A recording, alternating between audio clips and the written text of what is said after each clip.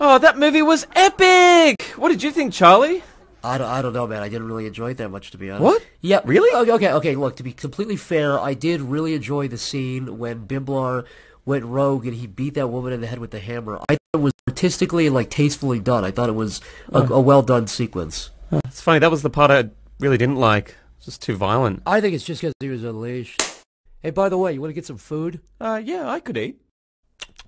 Oh, man, I could really go for some salties right now.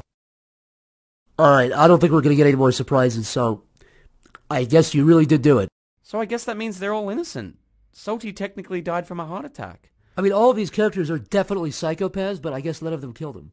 That means we legally can all go free! Yay! I don't think it means that, I'm just... Yay!